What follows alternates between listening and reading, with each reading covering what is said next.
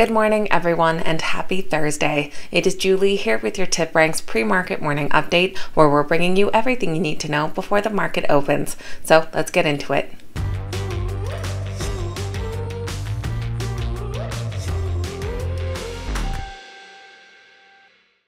Alright guys, welcome back and thank you all so much for being here. As usual, this morning we'll be taking a look at exciting stock market news, notable earnings reports, and which stocks are the morning's biggest gainers and losers.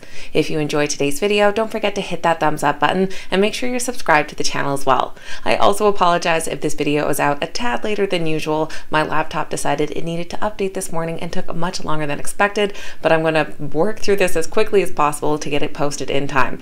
So let's jump right into this morning's exciting stock market news. U.S. stock futures are in the red this morning. Currently, Dow futures are down 0.57%, S&P 500 futures down 0.75%, and NASDAQ futures down 1.08%. Warren Buffett continues to accumulate shares in Occidental Petroleum. His holdings are now at 20.9% of the company. Between September 26th to September 28th, Berkshire Hathaway has purchased 5.99 million shares of Occidental. Their stake in Occidental Petroleum allows them to include the proportionate share of their earnings with their own operating results under the equity method of accounting. Berkshire also holds $10 billion worth of Occidental's preferred stock and warrants to purchase 83.9 million shares of common stock at about $59 per share. It is noted that back in August, the Federal Energy Regulatory Commission approved Berkshire's request to purchase up to a 50% stake in Occidental. The stock is currently rated a moderate buy with an average upside of 26%. NIO has opened their first battery swap station in Germany as they plan to officially enter the German market next week. The battery swap station was built under a partnership between NIO and charging parks operator Sortimo. The facility is the size of 2 garages and will be later designed for up to 312 swaps per day. NIO has been ramping up their efforts in Europe and is expected to launch several of their models at the NIO Berlin event on October 7th. Analysts currently rate the NIO stock a unanimous strong buy with an average upside of 76%. Molson Coors Beverage Company has expanded their exclusive agreement with Coca Cola for their Topo Chico spirited drink. The deal marks another milestone in the relationship between Molson Coors and the Coca Cola Company following the recent launch of their Simply Spiked lemonade and a successful first year of national distribution of Topo Chico. A VP from Molson Coors said that we believe Topo Chico Spirited will shake up the canned cocktail space with unparalleled flavors and a legacy rooted in the iconic 125-year-old master brand. It'll be coming to more than 20 markets across the country in 2023. Analysts currently rate the Molson Coors stock a moderate sell with an average upside of 11%, while the Coca Cola stock is rated a strong buy with an average upside of 23%. Tesla's second Artificial Intelligence Day is being hosted tomorrow. Investors will be anticipating several updates, including an update on the performance of their most advanced self-driving software called Full Self-Driving, as well as their plans for the robotaxi industry. Of course, last year they unveiled their humanoid robot named Optimus that they'll be expecting updates on as well. Back in January, Musk said that the most important product development we're doing in 2022 is the Optimus humanoid robot. He thinks it has potential to be more significant than the vehicle business over time. Analysts currently rate the Tesla stock a moderate buy with an average upside of 8%. And shares of Porchse are up after they IPO'd on the Frankfurt stock market, raising about $9.2 billion.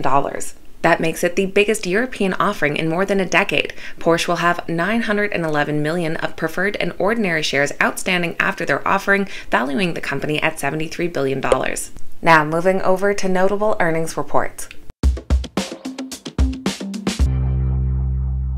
In the after hours today, we'll be hearing from big names including Nike and Micron, but it seems the overall sentiment is not overly optimistic for these reports. In the pre-market this morning, we heard from meme stock Bed Bath & Beyond, who missed earnings per share by a wide margin. For Q2, Bed Bath & Beyond reported a loss per share of $3.22, missing analyst estimates by $1.43. Their revenue of $1.44 billion was down over 27% year-over-year and missed analyst expectations by $10 million. Analysts currently rate their stock a strong sell with an average downside of 35%. We also heard from Rite Aid, who did miss on earnings but beat on revenue. Rite Aid reported a loss per share of 63 cents, which was 17 cents wider than analyst estimates. Their revenue of $5.9 billion did decline 3.4% year-over-year, but beat analyst estimates by $40 million. Analysts do currently rate the stock a moderate sell with a slight downside. And also missing analyst expectations was CarMax. Their earnings per share did come in at 79 cents, but missed analyst expectations by 58 cents. Revenue of $8.14 billion was up nearly 2% year-over-year, but did miss analyst expectations by $410 million. Their total retail used units sold decreased over 6%. Analysts rate their stock a moderate buy with an average upside of 23%. So definitely not a lot of strong earnings this morning. But let's take a look at which stocks are the morning's biggest gainers and losers.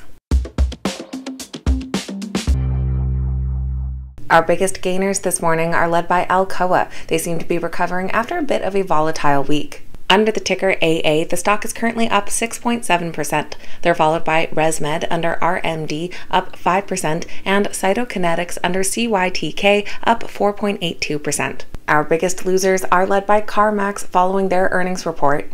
Trading under the ticker KMX, the stock is down nearly 18%. They're followed by Altus Power under AMPS, down over 15%, and Hess under HES, down 7.7%. So that is going to be everything for Thursday's pre-market morning update, getting you up to speed with what you need to know before that opening bell. If you made it to the end of today's video, make sure you hit that thumbs up button and say good morning in the comments down below. I always appreciate hearing from you guys. Thanks for watching, have a great day, and I'll see you back here next time.